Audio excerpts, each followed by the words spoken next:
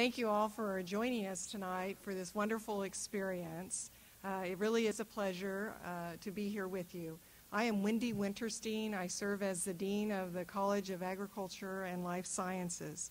And it's my pleasure to introduce Senator Vladimir Plotnikov, a member of the upper chamber of the Russian Parliament, president of the Association of Private Farmers and Cooperatives of Russia, and is an individual who holds a PhD in economics. His association works to protect the rights and interests of small and medium-sized Russian farmers and represents farmer associations and partnerships in the Russian Federation. I was so pleased to see the senator at the World Food Prize, and many of you who watched that wonderful ceremony saw him enter that night. And I would also like to share with you that he participated in the Youth Institute on Saturday and participated in a very generous way. And so it was wonderful that he could be a part of that tremendous celebration that we have every year in Iowa. So please help me in welcoming Senator Plotnikov.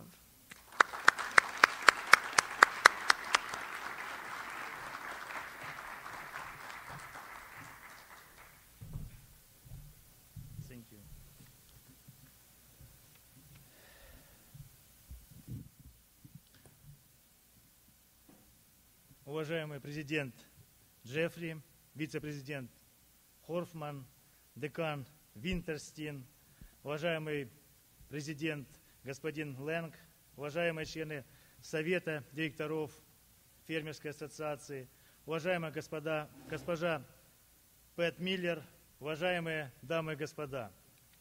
Dear President Jeffrey, Vice President Hoffman, Dean Winterstein, President Lang, and members of Director of Iowa Farm Bureau. Can you hear now? Yeah. Mrs. Pat Miller. Dear ladies and gentlemen. Для меня большая честь сегодня выступать в таком авторитетном учебном заведении, каким является Айовский государственный университет. I'm honored to speak to such an honorable audience in such a famous Iowa State University. Спасибо за приглашение. И это приглашение я расцениваю как интерес не только к сельскому хозяйству Российской Федерации, но и к жизни, которая осуществляется на территории России, и к совместному сотрудничеству, которое возможно и перспективно в отношении наших стран. I regard this invitation as a great interest in Russian agriculture, in our culture, in our countries, as a good sign of potential development of relationship and partnership between our countries. История американского фермерства насчитывает уже 2 столетия, а российского только 2 десятилетия. И поэтому то, что уже в Соединенных Штатах давно решено, мы находимся в стадии решения тех проблем, которые связаны с становлением этого уклада. American farm history has almost 200 years. Russian agri-history is only 20 years old.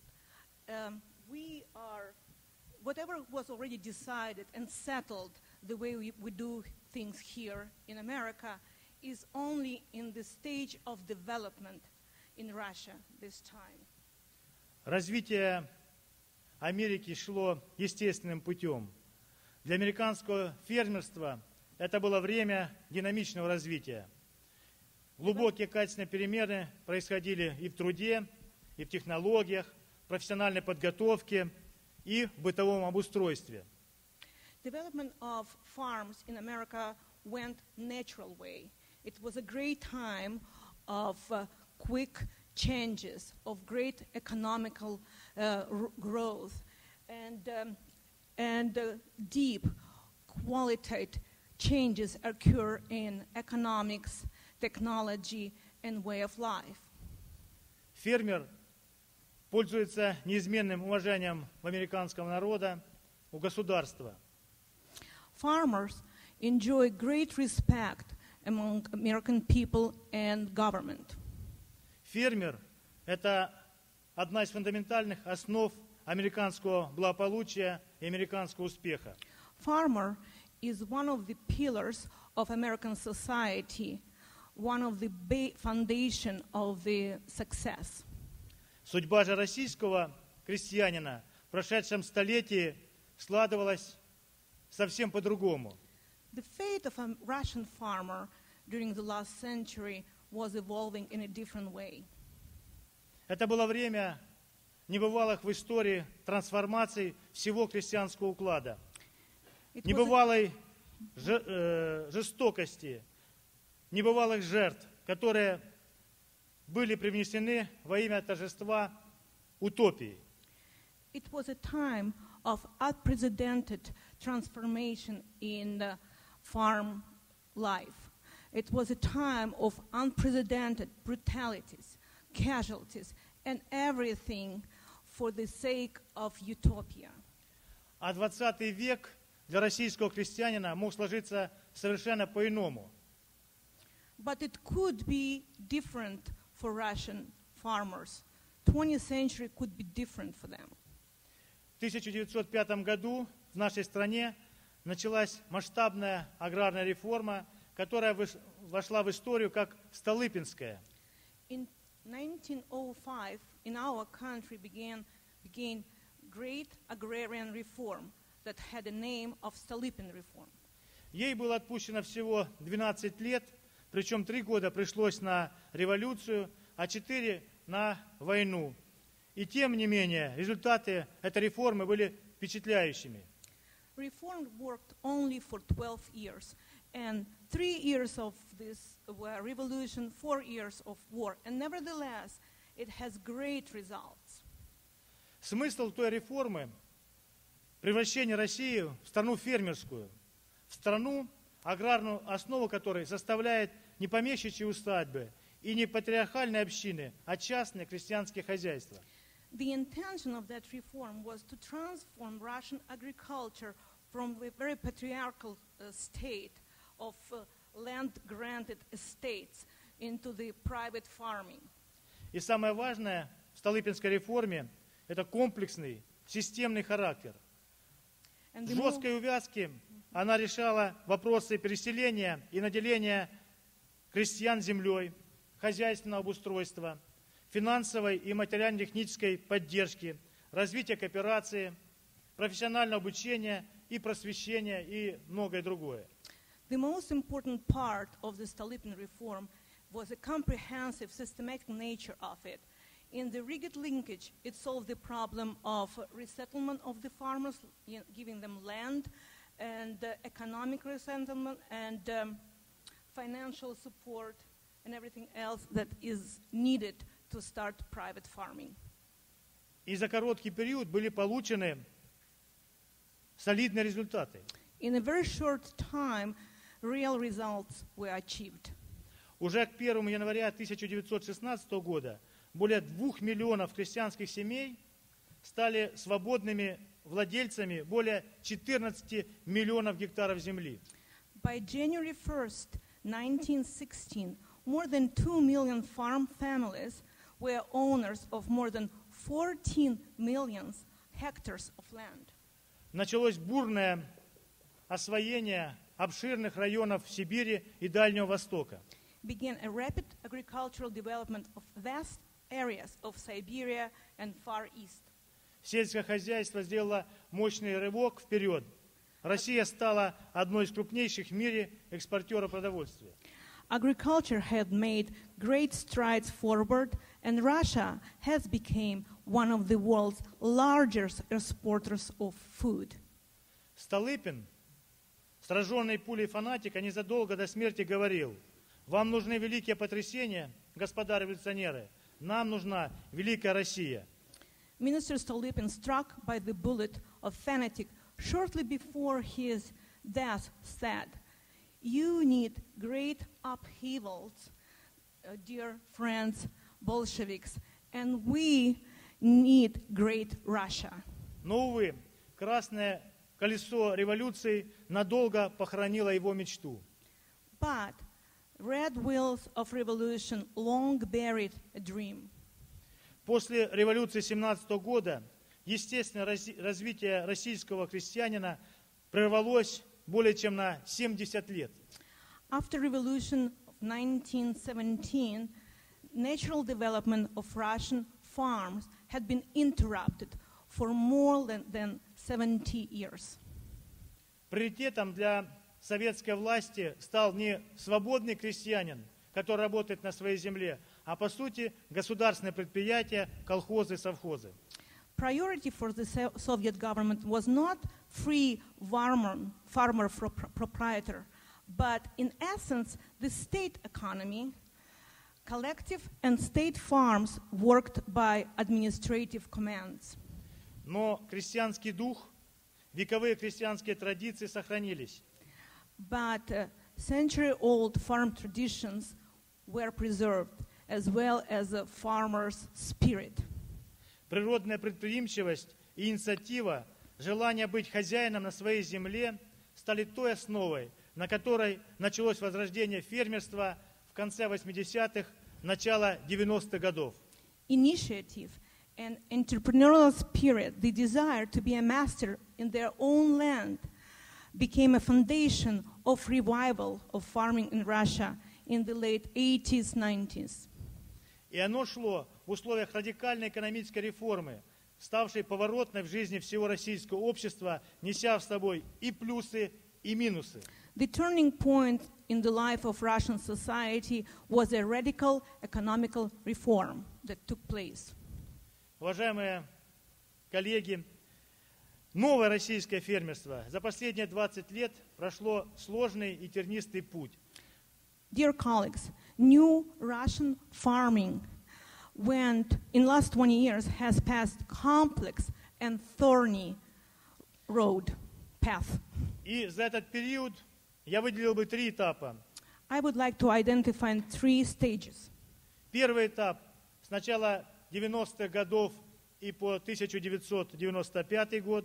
Since 1990 till 1995, it was a stage of formation. Второй этап с 1995 года по 2005 год. Second stage was from 1995 to 2005. И третий этап с 2005 года и по настоящее время. And third, from 2005 to present time. Коротко остановлюсь на каждом из этих этапов. Briefly, I would like to talk about characteristics of each stage. На первом этапе становления российского фермерства в полный рост стали 2 кардинальные проблемы. At the first stage, in establishing farming rose 2 cardinal problems that need to be resolved. Первое – добиться понимания и поддержки фермерской идеи среди сельской среды и общества в целом. First of all, it was important to create awareness and understand and support among the farmers to a new breed of free farmers, independent farmers in Russia. Соединенные Штаты Америки всегда были и есть страной частного предпринимательства. America has always been a country of private enterprise.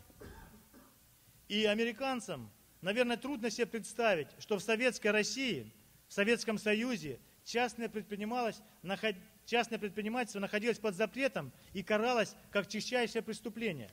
And Americans probably very difficult to imagine that private enterprise in Russia was banned and considered to be crime, Я приведу вам один пример из punished by жизни. the law. Город Волгоград, через Волгу находились хозяйства, которые в середине 80-х годов строили теплицы для того, чтобы получать ранние овощи, огурцы, помидоры, возить через Волгу и продавать на рынке. I give my personal example. Along Volga River, people were building greenhouses in order to grow early vegetables and fruits and transport them to other side of the river and sell it there. Курсантов милицейского училища заставили пойти туда и разломать все теплицы. Students of our militia college had to go there and destroyed all of these greenhouses. вот так боролись с незаконным This is предпринимательством, how our government was вытравляя дух предпринимательства. fighting with independent entrepreneurial efforts, trying to kill independence. Но я не критикую, это Россия моя страна, и все ошибки и упущения, то, что было, это наша история, поэтому мы должны извлекать уроки из нее. I'm not criticizing it. Russia is my country, and all errors, mistakes, it's our history. We just need to learn our lessons.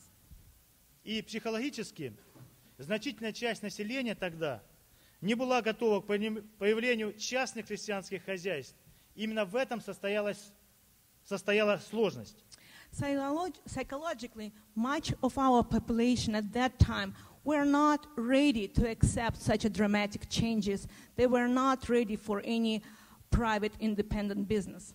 Первым фермерам пришлось испытывать на себе вражду и непонимание среди даже самих односельчан. The first farmers have experienced the hostility and threats of the villages, their neighbors. Желание основать свое собственное фермерское хозяйство было порой сопряжено с риском для собственной жизни. The desire to establish independent farming sometimes led to the threats to their lives. Но фермерские хозяйства образовывались, и на протяжении всех этих лет российский фермер, российский крестьянин своим упорным повседневным трудом меняет отношение к себе и добивается признания в обществе. Throughout all these years, the Russian farmers, his persistent daily work, changed the attitude to themselves and receiving recognition among the citizens of our country. Вторая кардинальная проблема – добиться того, чтобы фермерство стало приоритетным направлением аграрной политики государства. The second most important problem is to work so farming will become one of the priority of our government policies. Чтобы фермер имел возможность получить землю, необходимые правовые и экономические условия для деятельности крестьянского хозяйства. So farmer will have a right to have its own land and receive all necessarily legal support and all the laws that actually enable him to work the land independently. Федеральные власти в то время осуществили разработку и принятие первых законов, которые бы способствовали созданию крестьянско-фермерских хозяйств. Federal authorities carried out the development and adaptation of basic laws, in general ensuring the establishment and development of independent farming. Очень важным этапом было принятие в конце 90-го года закона федерального о крестьянском фермерском хозяйстве. Very important was the law that was adopted in 1990 that we call farming economy laws. Этот закон восстановил право на жизнь фермерского укладу и созданию фермерского сословия. The decisive role in the development of farming movement had played by decision of this Russian government by this law. Тогда же принимается закон о земельной реформе, ставший фактически прорывным для развития фермерства. At the same time, law of land reform was adopted, and it was one more breaking point in the history of independent farming. Определяющую роль в развитии фермерства было принятие в то время решения о выделении 1 миллиарда рублей, их называют крестьяне столыпинские деньги, не столыпинские, а силаевский миллиард, для того, чтобы были созданы первые крестьянские хозяйства. In 1991, Russian government decided to set aside 1 billion rubles for farming movement. И здесь одна очень важная особенность. And there is a very serious specific that I would like to mention. Принимались законы на федеральном уровне, а на региональном уровне региональные власти иногда принимали прямо противоположное решение. Some decisions were made on the federal level, but on the regional level, other decisions had been made. И эти решения, они были основаны на том невосприятии фермерства и на той психологической обстановке, которая сложилась в то время в обществе в целом. And often local decisions had been made based on this resistance to the idea of free farming. И желания крестьян, и тех, кто из горожан хотел заниматься фермерством, наталкивались на непонимание и на сопротивление даже властей. And often people who would like to commit themselves to free farming were experiencing hostility and often a refusal from the local government. Этим желающим было отказано в приобретении земли, приобретении техники, создавались трудности и производственного, и бытового обустройства. They were denied the acquisition of land and agriculture equipment, creating problem of industrial and domestic nature. И тем не менее, благодаря прежде всего поддержке федеральных властей, российское фермерство сделало огромный шаг в своем развитии, и за 3 года численность фермерских хозяйств выросла практически с нуля до 270 тысяч. And yet, thanks primarily supported by the federal government, Russian farming has made huge steps in his development. For 3 years, the number of farms has grown from virtually 0 to 270,000. Таким образом, первый этап был достаточно позитивным, динамичным и имел мощный толчок для развития и укрепления фермерства. So I could say that first stage was very dynamic, very active, and it had a great push into developing independent farming in Russia. Второй этап с 1995 года по 2005 год. В это время в аграрной политике вновь возобладало убеждение, что крупные аграрные предприятия, крупные комплексы промышленного типа однозначно производительнее, эффективнее, современнее, а фермерские хозяйства не имеют перспектив для развития. Second stage, 1995-2005. At that time, agricultural policy, the newly prevailing beliefs that the large agricultural enterprises, industrial complexes such as uniquely productive, efficient, modern, and farmers have no, individual farmers have no prospects. И приоритетное значение было уделено именно развитию этим крупным агрохолдингам. Priority attention was given to these big agricultural holdings, которые стали иметь уже сотни тысяч гектар пашни, десятки тысяч голов скота, сотни работников. Large agro companies with thousands of hectares of land, tens of thousands of cattle, hundreds of workers. А интересы фермерства откатывались на задний план. Farmers' interests were on the sideline. Фактически приостановился процесс оформления земельных долей в собственность крестьян. Фермеры лишались необходимой экономической поддержки. Оставалось недостаточным и законодательное обеспечение фермерского уклада. Actually, the process of registration of land interest in the property of peasants had been slowed dramatically. Farmers have lost the necessary all the support, economical support. Но в этот период развиваться начали личные подсобные хозяйства, или продолжили развитие личные подсобные хозяйства. But at the same time, it was a time of the small rural household development.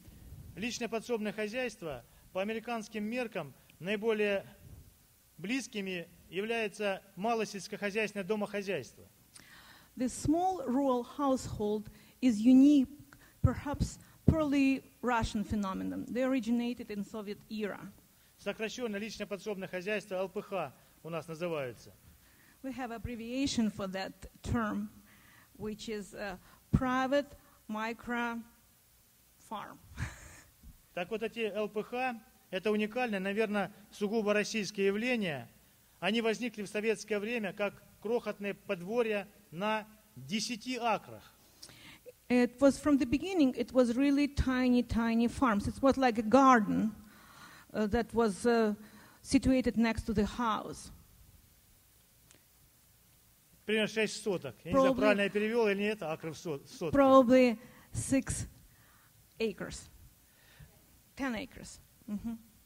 Так вот, работая на них по выходным дням, собственники могли обеспечить себя и свои семьи продуктами питания, получить дополнительный скромный доход. Во время постоянного дефицита продовольствия эти хозяйства для десятков миллионов людей были настоящими подспорьями. Working on these little tiny lands, acreages, families were producing additional food supply in the time of certain shortage of the food in Russia. У нас таких хозяйств 17,4 миллиона.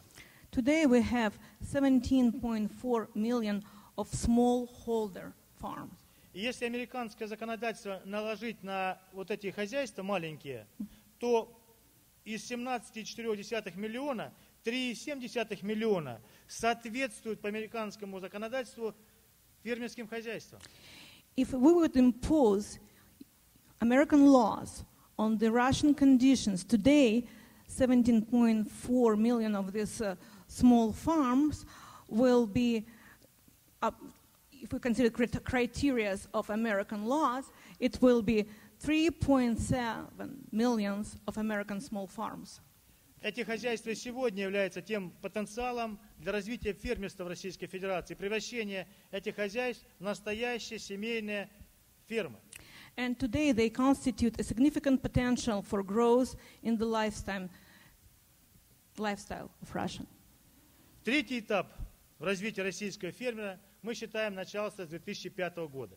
The third period in the development of Russian farming, we start counting from 2005.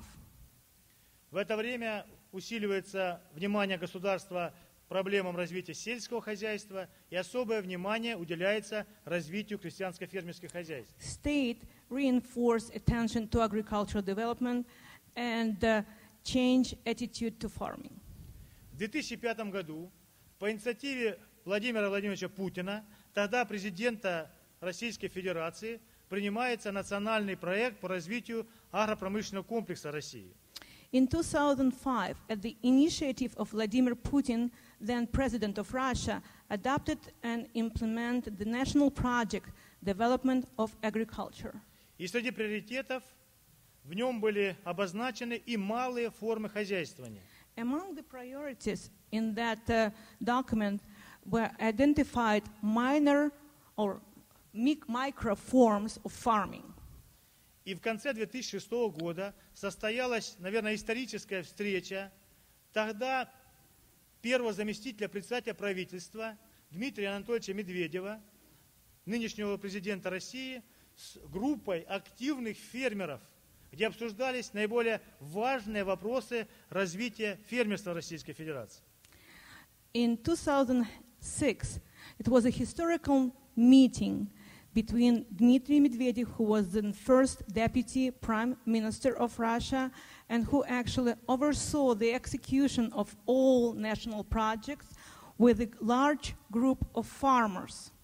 То была очень важная встреча, фермеры часто вспоминают, потому что она дала особый импульс развитию малых форм хозяйствования. And it was a very important meeting. Many farmers still remember it because it was that meeting gave a great impulse to the new wave of developing independent farming. С 2008 года национальный проект трансформируется в государственную программу по развитию сельского хозяйства, по развитию и регулированию рынком сельскохозяйственной продукции, сырья и продовольствия. Since 2008, the national project is transformed into a state program and of agricultural development, market regulations, raw materials and food. В феврале этого года была принята доктрина продовольственной безопасности России. In February the same year, we adopted a doctrine of food security in Russia. Сегодня наша аграрная политика рассматривает фермерский уклад как важнейшую или важную составляющую аграрного сектора экономики. Today, our agricultural policy is considering farming as an important part of the agricultural sector. Этот вектор четко обозначил нынешний президент России Дмитрий Анатольевич Медведев. Я процитирую одну цитату. that was clearly identified by President of Russia Dmitry Medvedev. And I would like to give a quote. Главное, что российский фермер, производитель, поднимает голову, и мы ему в этом всеми силами поможем. The most important is that Russian farmer is raising his head, and we are going to help him as much as we can. И мы уверены, что фермерский уклад в России будет и дальше развиваться, укрепляться и набирать обороты. And we are confident that the farm class in Russia is going to continue to develop and strengthen. Но агропромышленный комплекс России представляет многоукладность, где присутствует крупное хозяйство на сегодняшний день, агрохолдинги, бывшие колхозы, совхозы и малые формы хозяйствования. Это фермеры и лично подсобные хозяйства, о которых мы говорили. In Russia, there is a mixed nature of agribusinesses.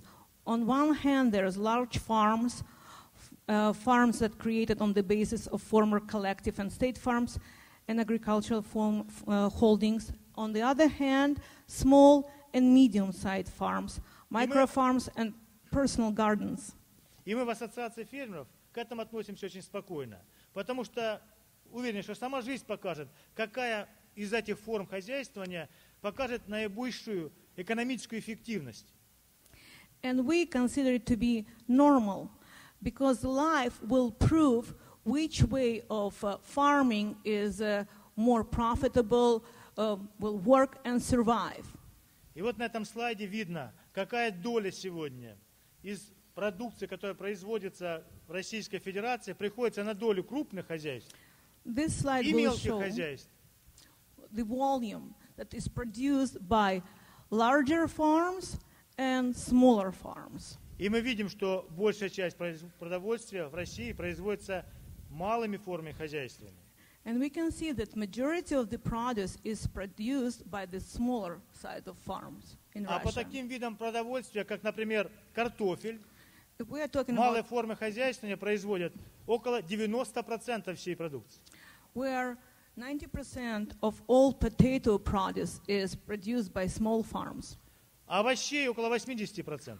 Almost 80% of vegetables, Молока около 55%. more than 55% of milk, А мясо малые формы хозяйствования производят около 45%. 45% of meat, all by small farms.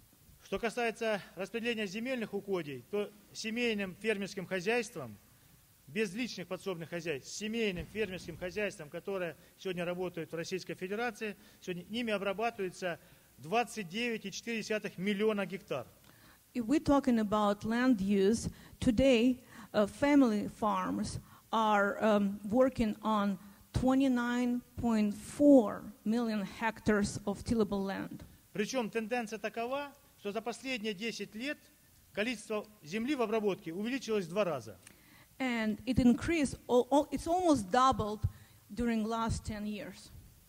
Семейные фермы сегодня производят 21 примерно процент всего российского зерна.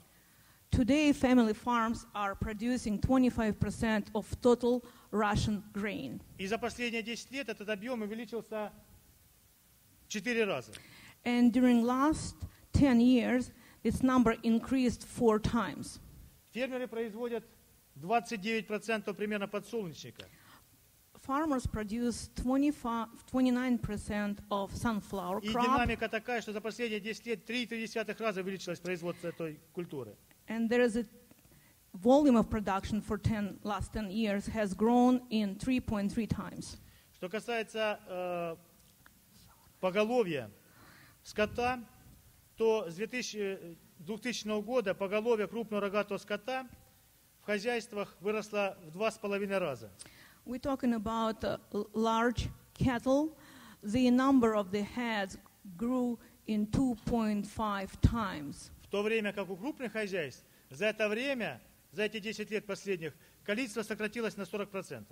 During the same period of time, larger farms, number of cattle dropped approximately by 40%. Принципиальным является здесь увеличение поголовья коров.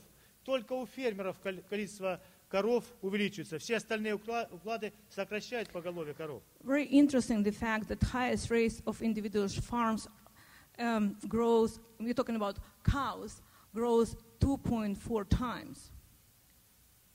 В итоге за 10 лет темпы роста производства в фермерском секторе увеличились в 4,3 раза. As a result, the growth over these last 10 years, the rate of growth of production in the farm sector in 4.3 times higher than the industry in whole. Фермеры уверенно доказывают преимущество своего уклада. Farmers have shown advantage of their lifestyle. Далее я хотел бы остановиться на тех проблемах, которые сегодня есть у нас. Мы их видим, мы их знаем, и которые должны вместе с властью, с государством решать. Это следующие проблемы. Now I would like to talk about the problem that our farmers are facing, the problem that everybody knows about, and we need to resolve them. Первая проблема – это завершение земельной реформы. First of all, we need to complete our land reform. Вторая – повышение эффективности системы государственной поддержки. Second, we need to improve the efficiency of the system of state support. Третье – совершенствование правовой базы фермерского уклада. Third, improving the legal framework for farmers. Четвертое – развитие сельскохозяйственной кооперации. Fourth, development of agricultural cooperation. Пятое – профессиональное образование и информационно-консультационное обслуживание фермеров. Fifth, vocational education and information and services to farmers. И шестая – социальное обустройство сельских территорий. And sixth, social infrastructure of rural areas. Я кратко остановлюсь на этих проблемах. I would like shortly expand on those problems. Первая земельная реформа. Она, к сожалению, до сих пор не завершена. Земельный вопрос не решен в интересах тех, кто живет и трудится на земле. First, land reform in Russia has not been yet completed. The land issue is not resolved in the interest of those who live and work the land. Суть проблемы такова, что 20 лет назад 11,8 миллиона селян законодательно наделены были земельными паями, но до сих пор только четверть из них оформили землю юридически с выделением своего участка, что позволяло бы или позволяет включить его в земельный оборот. Только четверть. The essence of the problem is 20 years ago, 11.8 million villagers by law were given land. But until now, only a quarter of all of them are legally registered the land with the highlights, with the highlights on your side that would allow them to include it into the land turnover. Процедура оформления земли в частную собственность очень сложная и очень дорогая. И крестьянин стоит перед выбором: либо ждать лучших времен, либо за копейки уступить право собственности крупному собственнику. The procedure of registering the land into private ownership is very complex and very expensive. Farmer faces choice: either wait for a better time or for a dime to give up his ownership to this land. Какой видит выход из этого наша ассоциация фермерская? What way out of this situation we can see our association? Мы предлагаем, чтобы государство большую часть расходов взяло на себя в вопросах межевания, землеустроительных работ и оформления государственного акта собственности на землю. We advise that government has to give support to the landowners to help them to register and to legalize the ownership of this land. Только оформление в собственность землю и будет являться важным фактором создания цивилизованного рынка земли. Only when legal ownership of the land would be completed, then necessary condition will be met for a civilized land market. Что касается второй проблемы, совершенствование государственной поддержки. Second, improvement of the state support for farmers. Мы уже говорили, что малые формы хозяйствования производят более половины продовольствия. We already said that the small form of farming produces more than half of our food. Но доля получения государственной поддержки для этих форм хозяйствования очень мала. But their share in the receiving of state support funds disproportionately small. Несоизмеримо мала. И потому что в 2009 году только около 10% фермерских хозяйств получили субсидированные кредиты. In 2009, only 10% of small farms receive subsidized credits. И в целом государственная поддержка для крестьянских фермерских хозяйств из общего объема сегодня составляет около 5%. And generally, state support to individual farms, according to our estimates, is only 2.5% of total allocation into agriculture. Мы видим в этом несправедливый перекос, который считаем необходимо устранить. We see it as a very unfair and biased approach, and it should be removed. Говоря, здесь уместно сказать о государственной поддержке в связи с тем, что Россия стоит на пороге вступления России в ВТО. It is very appropriate right now to say about forthcoming entry of Russia into WTO, World Trade Organization. И все присутствующие здесь, конечно, хорошо понимают, что последние переговоры велись Россией вместе с руководством Соединенных Штатов Америки.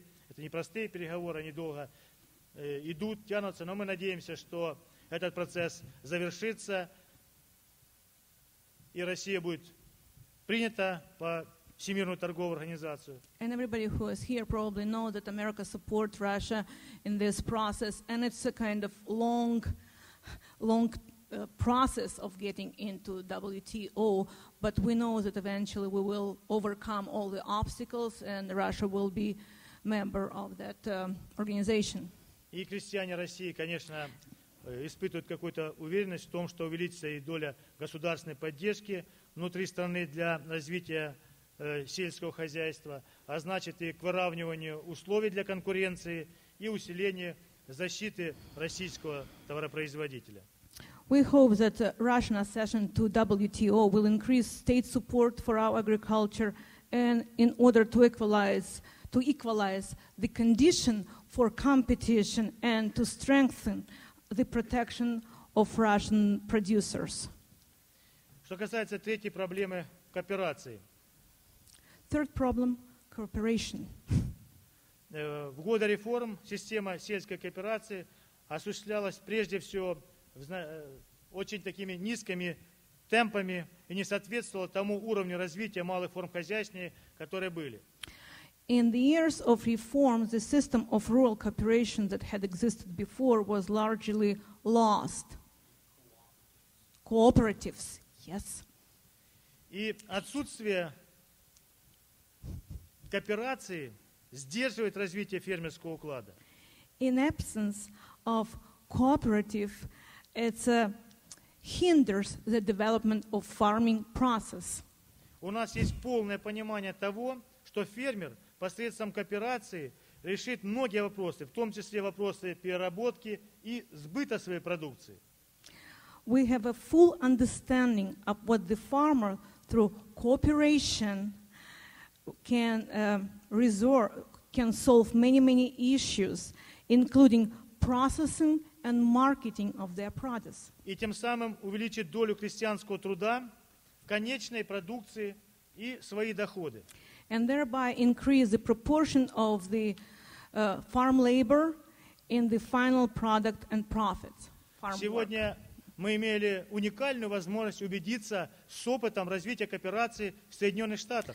Today we had unique opportunity to get introduced and to learn firsthand how American cooperatives work. Мы сегодня были на очень замечательной встрече в Институте кооперативов и еще раз убедились, какое значение имеет развитие кооперации, ее законодательное обеспечение. We had a chance to be present at the American Cooperative, and we were introduced to how it works here. Я должен сказать, что в последние годы процесс создания сельскохозяйственных кооперативов и потребительских кооперативов и кредитных кооперативов в Российской Федерации, эта работа оживилась, и сегодня уже создано около 6 тысяч таких кооперативов разной направленности. I would like to say that in Russia nowadays we have more active process of creating new cooperatives in farming, in the financial sector and such. И мы считаем, что это одно из перспективных направлений аграрной политики в России должно быть. И здесь, конечно, для нас очень уникальный опыт, который есть на территории и уже укреплен и закреплен, и все убедились в том, что такой опыт позитивный на территории Соединенных Штатов Америки.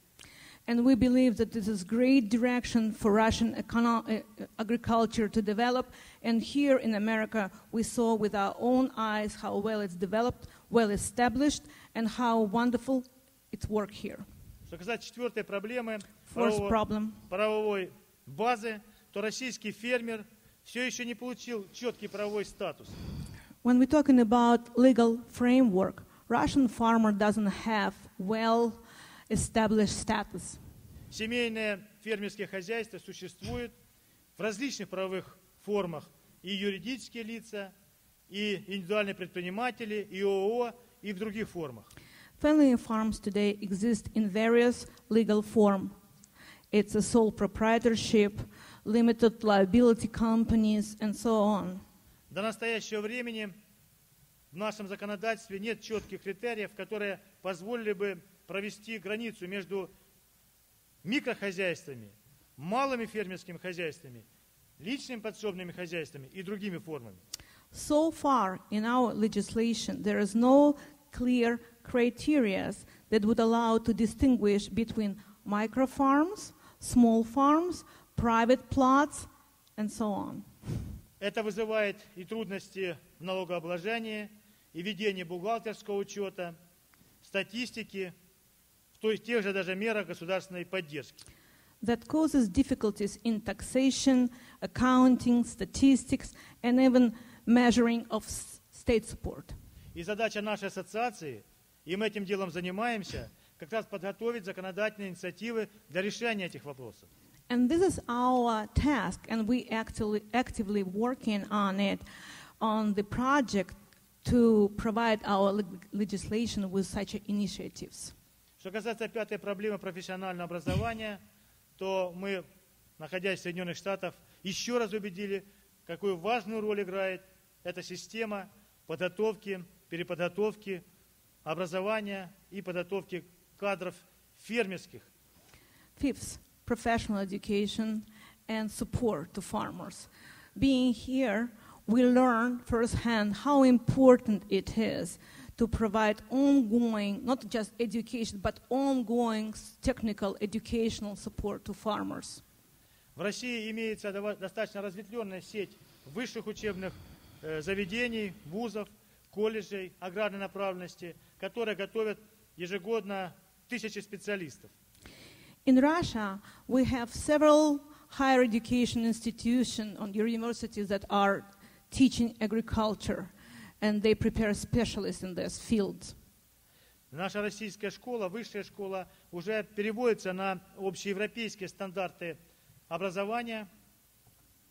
Russian higher school is transforming its system to be at European educational standards. Однако только в немногих аграрных вузах введен специальный профиль, касающийся фермерского уклада. However, only in a few agricultural colleges the special profile on or special classes on farming activities are offered. Что касается информационно-конституционного обслуживания, то только в некоторых регионах Юга России мы имеем такую службу для помощи фермеров. So far, only in some regions of southern Russia we have informational and advisory services to farmers. И здесь тоже, мы считаем, очень хороший опыт накоплен в Соединенных Штатах Америки. And we believe that the United States have wonderful experience already collected in that regard that we can use. Что касается шестой проблемы социального обустройства сельских территорий, то в силу ряда причин развитие социальной и инфраструктуры на селе в России заметно отстало от городов. Sixth problem is social infrastructure in the rural area. For many different reasons, in Russia, rural area is way behind from, compared to urban area in the infrastructure point of view. Это негативно сказывается на проблеме, когда сельское население, сельская молодежь уезжает из сел в города. And it has its negative impact because rural youth is leaving country and moving to cities. Усугубляется эта проблема еще тем, что на селе низкие доходы и меньше денег вкладывается в развитие сельских территорий. And this problem is aggravated by the poverty, less income in the rural community, which means less revenues to municipalities too. Понятно, что это требует мер государственной поддержки, федеральных, региональных властей. In order to resolve this problem, we need to have support on the local level, municipal level, regional level, and of course federal level. Сегодня в России осуществляется государственная программа по социальному развитию села. Эта программа недавно появилась, но, к сожалению, она не позволяет в полной мере решить вопросы, а лишь частично решает вот эти наболевшие проблемы. Today in Russia we have a state program for social development of the rural country, but so far it allows only partially to resolve existing problems. And our mission is to the fullest extent the way this program can be actually implemented. Те проблемы, которые я перечислил, конечно, они известны, и правительство, и парламент России, обе палаты понимают эти проблемы, готовят законодательные акты и решают эти вопросы. All these problems that I mentioned, well known in our country. Our government knows about it, federal, municipal, and everybody trying to solve them, resolve it. Могу добавить, что и в политической практике правящей партии находят понимание, особенно в последнее время, те проблемы, которые есть в развитии агропромышленного комплекса, и что для нас, фермеров, отрадно, что подготовлен правящей партией «Единой России» партийный проект под названием «Российский фермер». And I might add that at political level, our ruling parties do understand such an issue. And I would like to proudly say that the party United Russia prepared the draft of the program they called Russian Farmers. Сейчас этот проект проходит экспертизу, и крестьяне России очень надеются, что реализация этого проекта позволит развивать фермерство, семейные формы, малый бизнес на селе более последовательно и более интенсивно. Right now that project is going through the reviews by peers, and since if it will be implemented, we will largely attribute all the success in our farming to the implementation of that project. Уважаемые коллеги, выразителем интересов российских фермеров в России является Ассоциация крестьянских фермерских хозяйств, краткое название АККОР. Dear colleagues, spokesman for the Russian farmers is an association of farmers, organization, and agricultural cooperatives of Russia. The abbreviation is AKKOR. Это единственная организация, которая представляет крестьян России. Она создана в 1990 году. This is the only organization that represents farmers of Russia, and it was established in 1990. АККОР – это не государственная, не коммерческая, политически, конфессионально независимая организация. AKKOR is a private, non-profit, politically and religiously independent organization.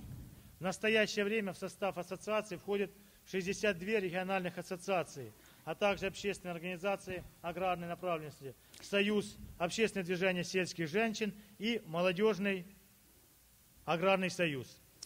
At present, the association includes 62 regional associations and social organization of agrarian orientation, social movement of rural women of Russia, and the Russian Agrarian Youth Union.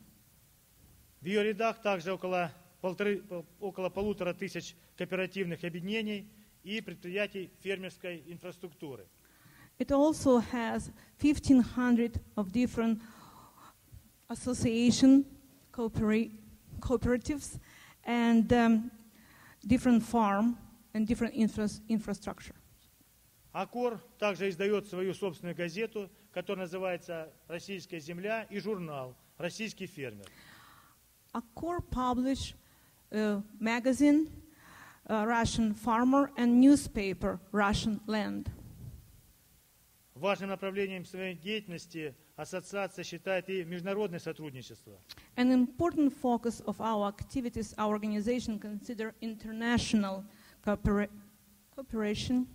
Мы развиваем связи и установили контакты, плотные контакты с фермерскими организациями Германии, Финляндии, Украины, других стран. We are developing links with the farmer organization in Germany, Finland, Ukraine, and other countries. Считаем очень важным для нашей ассоциации сотрудничество с Ассоциацией фермерских бюро Соединенных Штатов Америки. We believe that it's essential for our association the collaboration with American Farm Bureau. Есть понимание и необходимость развивать такое сотрудничество и у президента Ассоциации фермерских бюро Соединенных Штатов Америки Боба Столмана, и президента Ассоциации фермеров штата Айова Крэга Лэнга. A full understanding of such a need to develop cooperation we have with the president of American Farm Bureau Federation, Bob Stallman, and president of Association of Farmers of Iowa, Craig Lang. Мы год назад заключили соглашение или протокол о намерениях. Это было прологом, это было очень важным, принципиальным для нас с фермерами из штата Айова, с господином Лэнгом в прошлом году. Last year we signed the document with the representative of farmers of state of Iowa, Mr. Craig Lang. И в этом году уже в рамках продовольственного приза мы заключили соглашение и подписали это соглашение. Для нас оно имеет важное историческое значение с руководителем Фармбюро США Бобом Столманом. And landmark step, it was signed the agreement with the representative of Federation of Farmers of America that happened during the World Food Prize. И очень важно, что наши действия поддерживаются министрами. И министром Соединенных Штатов Америки мы с ним общались вот в рамках этого важного симпозиума господином Томом Вилсаком. И это направление поддерживает и наш министр сельского хозяйства Лена Борисовна Скрынник. And what is very important, I believe, that we have a support of Minister of Agriculture of United States, Tom Vilsack, and Minister of Russian Agriculture, Skrynik. Лена Борисовна Скрынник недавно назначена министром, энергичный, современный менеджер. Она понимает и значение фермерства и всячески помогает нам развивать международное сотрудничество. Just recently, Mrs. Skrynik was charged with the Ministry of Agriculture of Russia, and she is a very modern, dynamic person, and she understands what is good for future of Russian farm. Ну и пользуясь такой возможностью, хотел бы еще также проинформировать всех присутствующих о том, что очень важные импульсы и неизменное содействие процессам интеграции, взаимодействия оказывает им представитель всех христиан Соединенных Штатов Америки в посольстве России, уважаемый господин Скотт Рейнольдс. I also would like to mention Mr. Scott Reynolds, who is represent all American farmers in American government, and he is a source of wonderful, warm and friendly impulse in this development. И хотел бы также, пользуясь возможностью, поблагодарить и очень уважаемую нами всем Валентину Фоминых, которая очень много тратит времени, сил и эффективно тратит на то, чтобы сотрудничество между крестьянами России и Америки развивались все больше и большей динамикой и давало мощный импульс развитию не только отношений между крестьянами, но и между народами наших стран. I would also like to thank Valentina Fominich, whose energy feeds our activities in the Development Farmer Dialogue. And because of her efforts, because of her kind energy, we are able to achieve what we are achieving at this point. И мы, когда говорим о международном сотрудничестве, мы знаем, что они уже имеют определенную историю. And when we're talking about international relationship, collaboration, cooperation, we know that there is already some history there. В начале 90-х годов, когда только шло формирование фермерства в Российской Федерации, была такая уникальная программа «Фермер фермеру». In the very beginning of 1990s, it was a wonderful program in place, Farmer to Farmer. И многие фермеры Соединенных Штатов Америки приезжали в Россию. And many farmers from America came to Russia. И было так, это очень важное значение имело, потому что фермеры, как собратья, поддержали тогда начинающих молодых фермеров России. And it was a very important program because at that time, brother farmers came to new Russian farmers and showed them support. Они добавили уверенность Then в bring то, что фермерство – это тот путь, который позволит развиваться сельскому хозяйству. They bring some certainty to new farmers that farming is a way, has a way of developing, and it can be successful, and it can help whole country to go forward. И сегодня 20 лет всего фермерскому движению, но, как мы говорим, уже старшие фермеры, которые имеют такой стаж, они помнят о том, что приезжали фермеры из Соединенных Штатов Америки, из других стран в рамках программы «Российский фермер», и очень много доброго сделали тогда, когда это была необходима поддержка. Like I said, we have only 20 years of history of free farming, and older farmers still do remember the time when American and other farmers from other countries came to the rescue, to support, to teach, to show. And Сегодня мы встретили замечательного человека. Его зовут Ронди, по-моему. today we met a wonderful person. His name is Randy. Он более 15 лет назад был в Ставропольском крае, в России. Randy? Рэнди.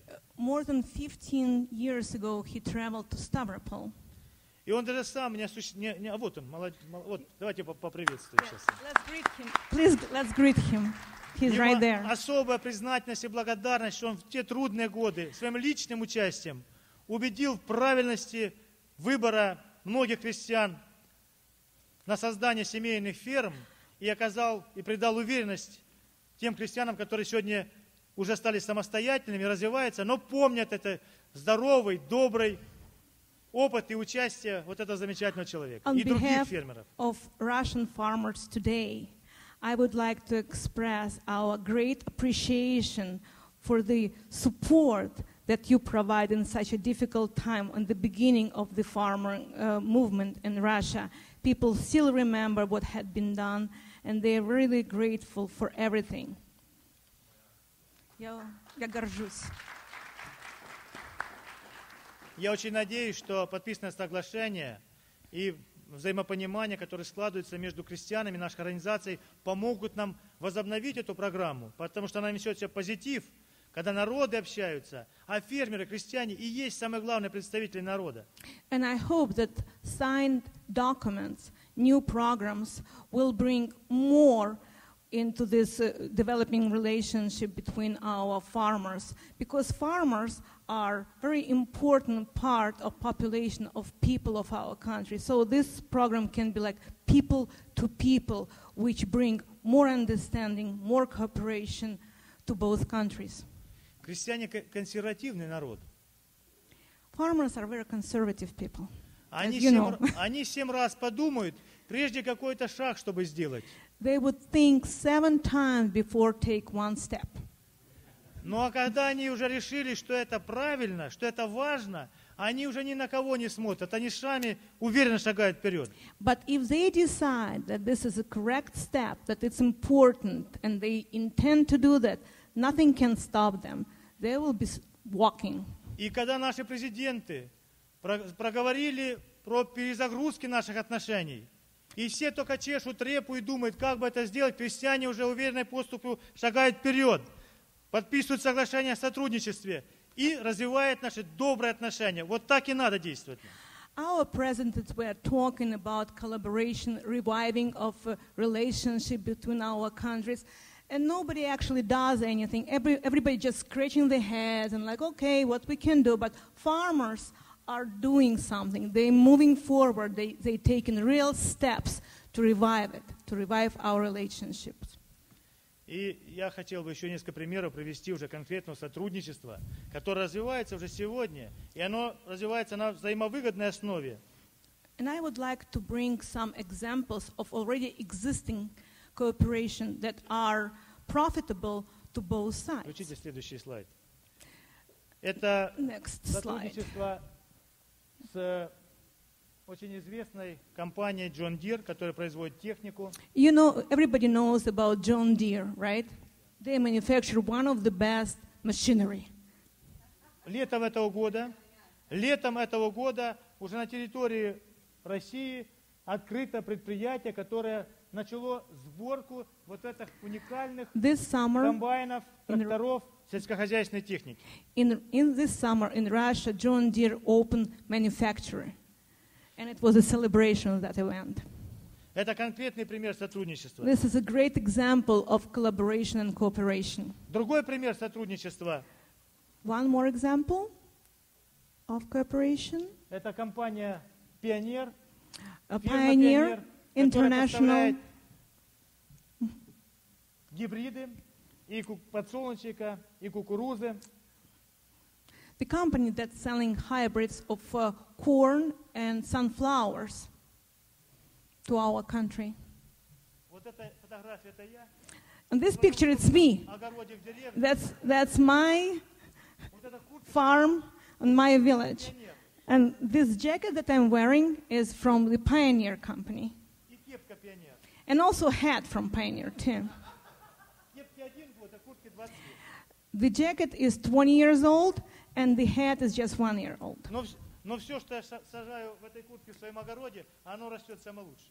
But everything that I plant wearing this jacket in my garden grows the best. Другой пример нашего сотрудничества – это создание уникального предприятия по разведению ангусов.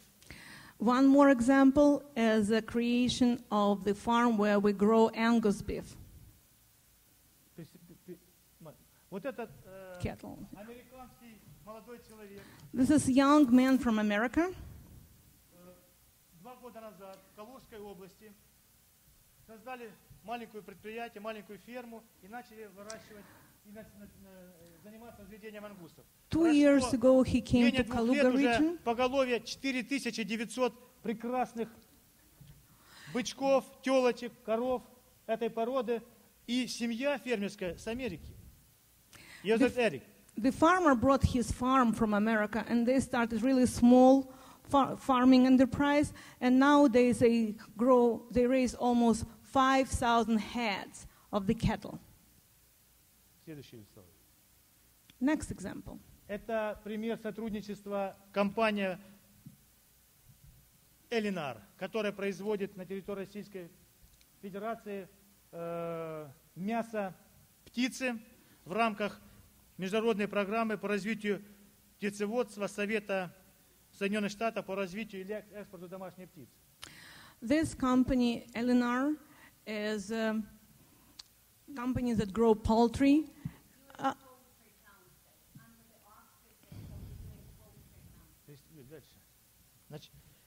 И я хотел бы пользоваться случаем, когда мы в такой хорошей, замечательной аудитории находимся в рамках университета.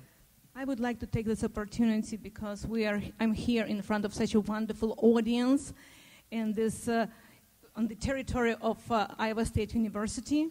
Выразить благодарность и ректору, I would like to express my и gratitude декану, и to руководству, преподавателям the университета, dean, to the студентам provost за of this возможность university, to all the students, to all the teachers, to выступить the и рассказать о faculty, сельском хозяйстве России.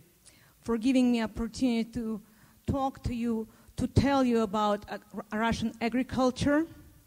Потому что людей России, людей Соединенных Штатов Америки очень много сближает. Because there is so much in common between people of Russia and people of America. У нас очень много общих интересов. We have so much in common. We have similar interests or common interests. И у нас очень много профессиональных интересов. And we have common professional И interests. поэтому мы должны обмениваться опытом Therefore, we should start exchange of experience и черпать из практики наших хозяйств все лучшее и самое ценное. and to learn and to take all the best from the practice of our farms and our businesses. И у нас общие интересы и человеческие, и общегражданские. We have common human interest, we have common civil interests. В общении мы лучше узнаем друг друга, а значит, становится больше доверия. People get to know each other better when they communicate. And when they communicate, they trust each other more. Развивая наши отношения между фермерами России и Соединенных Штатов, между учеными, между бизнесменами, между общественными активистами, между молодежными организациями, между студентами, мы решаем не только насущные проблемы сегодняшнего дня. When we communicate among different groups of our population, students, teachers, farmers, workers, we will be resolving not only some common issues that we have every day. Мы укрепляем узы добрососедства между нашими народами. We will also inform those wonderful ties between our nations, between our countries. В конечном счете мы делаем нашу планету более безопасной и более спокойной. And the end result will be that our planet will be more peaceful, more beautiful. Пусть будет больше мостов, которые объединяют наши народы наших стран. Let's build more bridges to connect people of our countries. И пусть воплотятся в жизнь все наши добрые начинания. And let's all our wonderful intentions will take a place. Я хочу закончить свое выступление словами замечательного крестьянина Америки. And I would like to end my speech with the words of wonderful farmers from America. Мы всем сердцем должны верить в то, что мы делаем. We have to believe with all heart into what we are doing. Эти слова принадлежат великому крестьянину Америки, господину Ленгу, Mr. Land is a famous farmer of America, and that's his который words. является основоположником нашей дружбы. Я надеюсь, что оно воплотится в очень многие добрые дела между нашими народами. He is one of the founding fathers of our cooperation, and I believe that it will bring more good relationship and connection between our countries and our people. Спасибо за внимание. Thank you very much for your attention.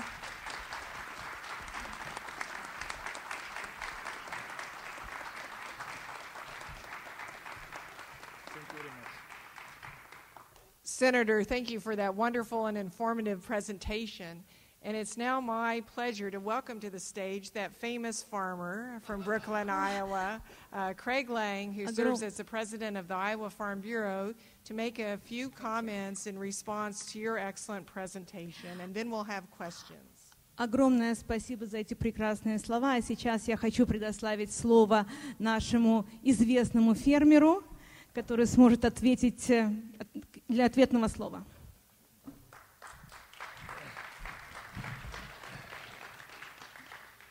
Thank you, Senator Plotnikov, distinguished professors, students, colleagues, and Dr. Wendy Winterstein.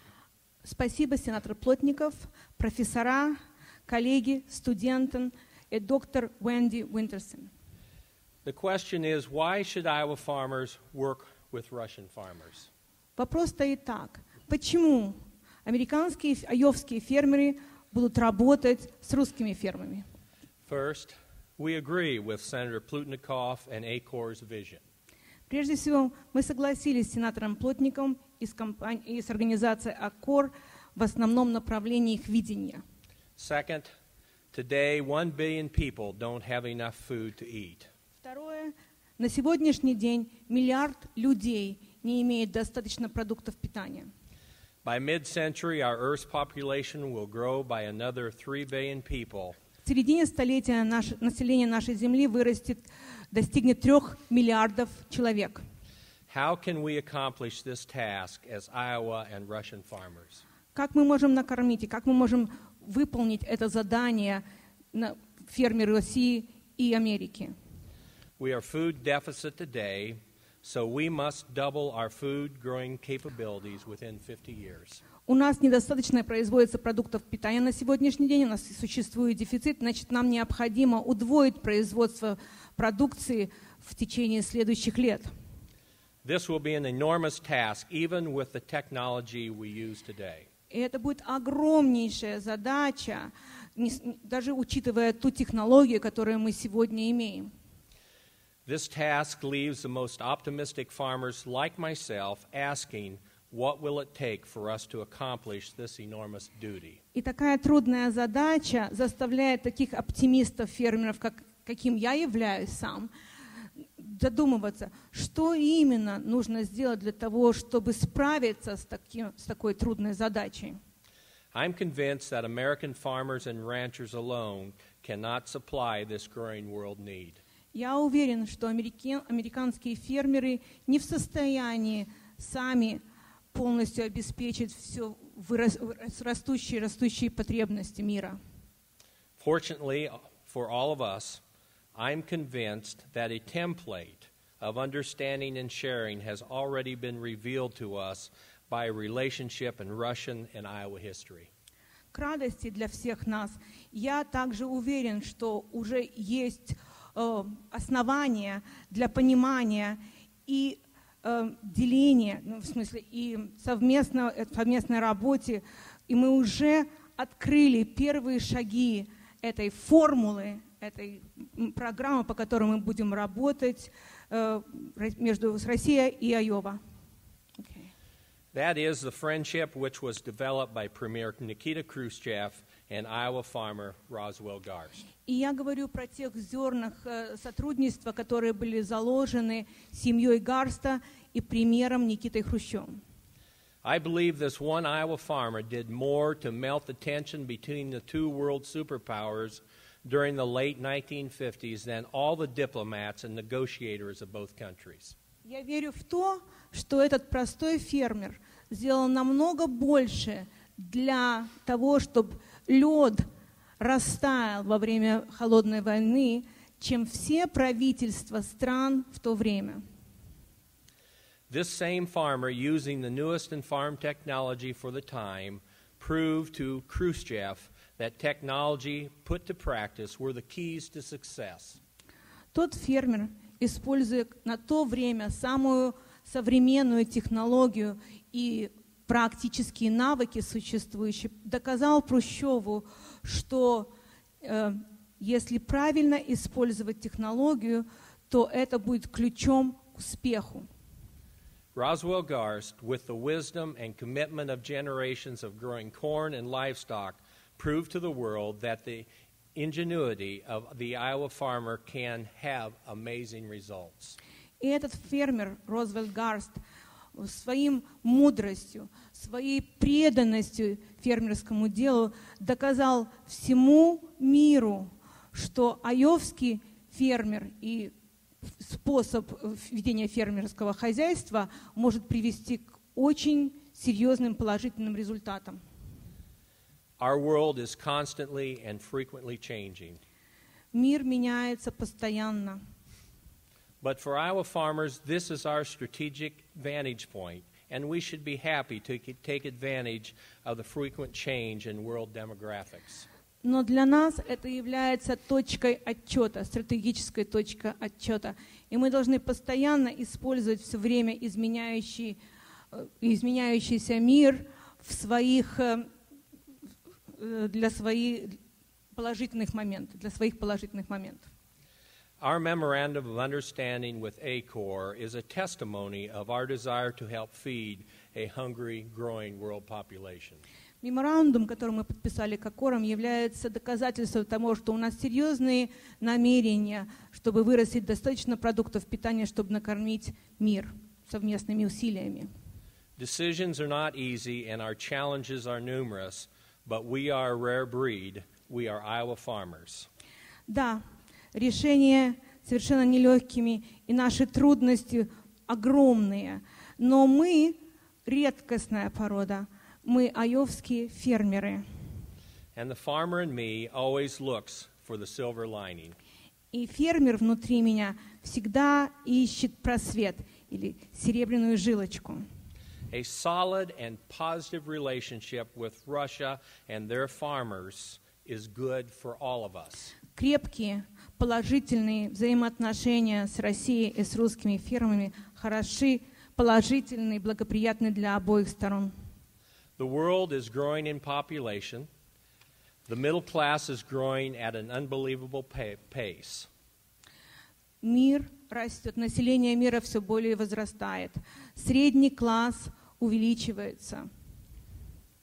Gobbling up energy, food, and clothing, and everything Iowa farmers are genetically engineered to provide.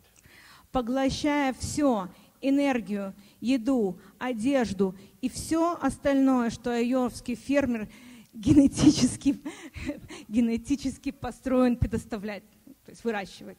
These trends are the building blocks, the fountain of youth for the next generation of Iowa citizens. Я считаю, что это направление является строительными камнями, которые можно положить в фундамент дальнейшего развития следующих поколений айовских граждан. Feeding the world. Накормить мир. The ingenuity and innovation and entrepreneurship will find solutions. They are a part of our Iowa heritage. Изобретательность, вечный поиск новых решений, проблем, интерпренерство – это способ, каким образом Айова всегда находит решение. И это является частью нашего прошлого. These characteristics are the foundation of our success. Эти характеристики являются фундаментом нашего успеха. We need to share them through teamwork and collaboration with each other. Мы должны делиться ими путем совместной работы и сотрудничества друг с другом. Not just for the Iowa Farm Bureau and ACOR, but each one of you can make a difference in helping the world understand the importance of our duty to feed a growing world population. И мы сейчас говорим не только про АКОР или про Айовскую фермерскую ассоциацию, но каждый из вас может сделать что-то, чтобы принять участие в решении этой серьезной проблемы, накормить мир. In February of 1955, Soviet Premier Khrushchev offered a speech before the Communist Central Party. В феврале 1955 года советский премьер Хрущев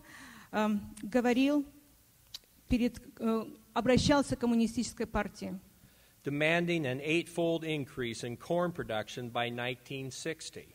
В своей речи он требовал 8 раз увеличить производство кукурузы к 1960 году. He called for an Iowa-styled corn belt in Russia. Он призывал к стиль Айова, поясу кукурузы в России. A Des Moines Register editorial writer, Lauren Sloth, responded in an editorial. В нашей газете Des Moines Register один из наших журналистов ответил таким образом. The editorial said, "That's just what the Russian economy needs, more and better livestock so the Russian people can eat better." Это было написано в статье редактора. Это именно то, что российской экономике необходимо: лучше и больше скота. Таким образом, русские люди смогут питаться лучше. He went on to invite any delegation from Russia to Iowa to get the lowdown on raising high-quality cattle, hogs, sheep, and chickens, promising not to hide any secrets. В этой же статье он пригласил любые делегации из России приехать в Айова и узнать лучше о том, как выращивать хорошего, высокого качества скот, свиней, овец, куриц. И он пообещал, что он не будет прятать ничего. We will not hide secrets today either. У нас тоже не будет никаких секретов от вас сегодня. Soth never expected the Soviets to see his proposal, much less to accept it. Мистер Сос никогда не ожидал, что советские люди примут его приглашение.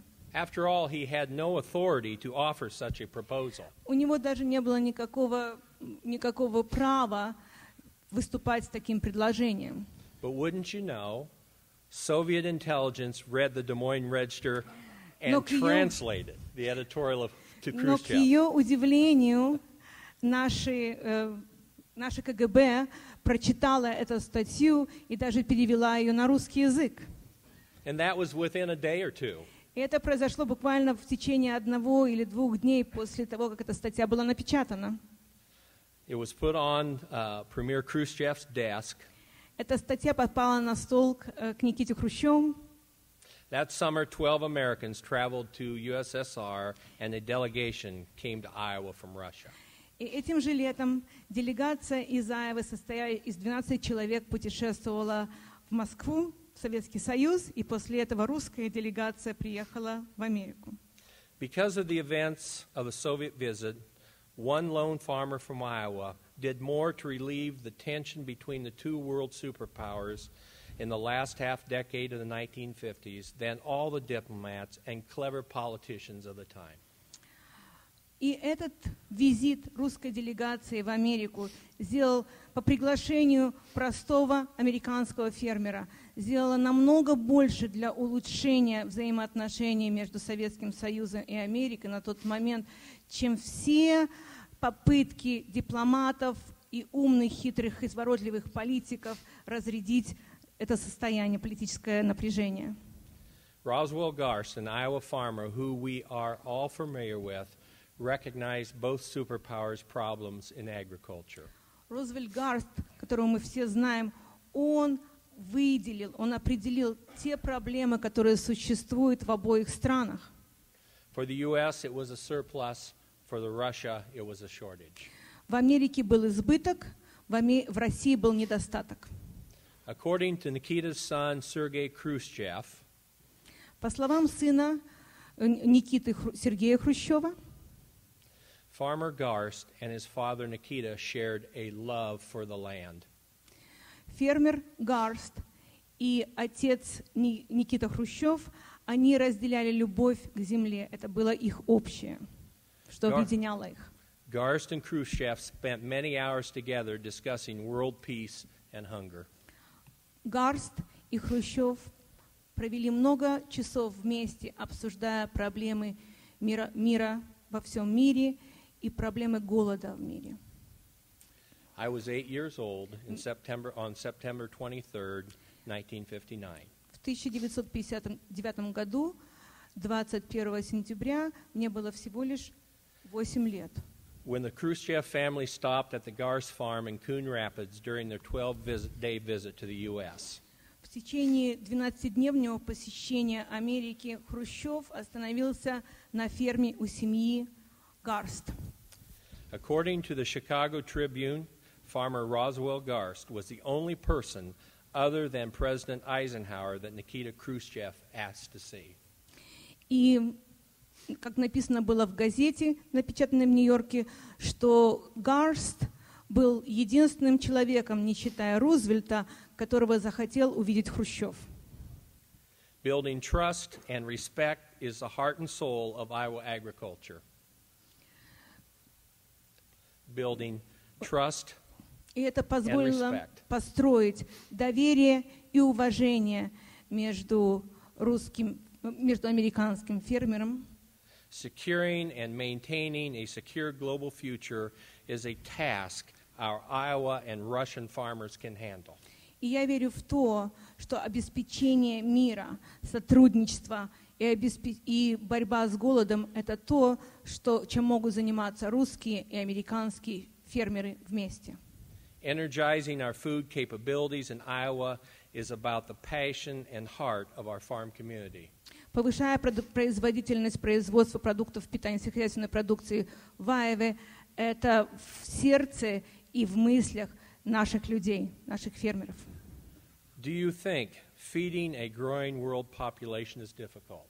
Вы что думаете, что накормить все вырастающее население Земли – это трудное задание? Reflect the difference one Iowa farmer made. Вспомните то, что сделал один фермер, как он изменил мир. The Iowa Farm Bureau believes in the power of one farmer at a time working with another farmer in a distant land. Наше бюро верит в силу сотрудничества. Один фермер с другим фермером в другой стране. After all, it will take all of our technology and land resources now available for us. И это включит в себя все возможные технологии и всю землю, которая у нас есть, нам доступна. The farmers of the world to meet the enormous challenge of feeding the growing citizen population of our world. Фермеры мира сейчас лицом к лицу столкнулись с этой все более и более растущей задачей накормить мир. The Iowa Farm Bureau welcomes the prospect, and I personally am glad our Russian friends welcome the same opportunity. Айовское фермерское бюро, и я лично очень доволен, что наши русские друзья с нами вместе собираются работать над этой задачей. Thank you. Спасибо. Спасибо. Спасибо. Спасибо. Спасибо. Спасибо. Спасибо. Спасибо. Спасибо. Спасибо.